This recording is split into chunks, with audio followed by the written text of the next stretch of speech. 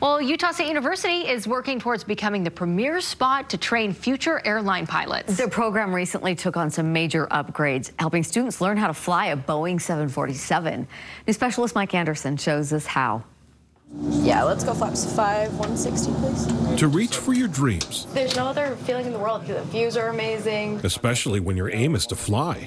Positive rate gear up. Can be something special. San Diego Tower, Delta 1900. Even if you can't quite see what's right in front of you. It's fun, exhilarating. Seeing the city just kind of pop up out of nowhere after you haven't seen anything for the last 10 minutes is kind of a fun thing to do. Good to go. Just looking for that runway. But helping navigate that path forward. Yeah, you've got the right idea. Are recent graduates volunteering their time as instructors, which will help give them some extra edge when it comes to getting a job.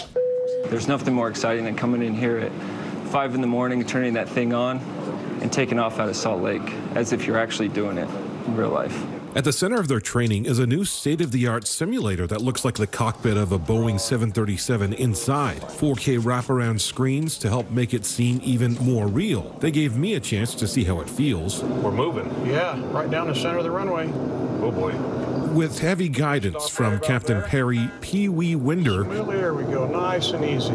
USU's jet training lead instructor, we make a steady takeoff. You're making this look easy. Oh yeah, I've done it once. I had the privilege of flying at Delta for 27 years, so I see this just about every day when I flew, either in and out of Salt Lake. With another simulator just outside, a station to train use of navigation instruments, and an air traffic control simulator in a neighboring building, Winder believes USU is on track to provide a high level of preparation for our next generation of airline pilots that you can't find anywhere else. So I think we've taken it to a level that might be unprecedented, but we think it has real meaning and value to their undergraduate degree. Because with the right kind of guidance, and this is our office every day. Can you believe this? You can reach great heights and, maybe more importantly, make a soft landing. That's how we do it. All right. At Utah State University, Mike Anderson, KSL 5 News.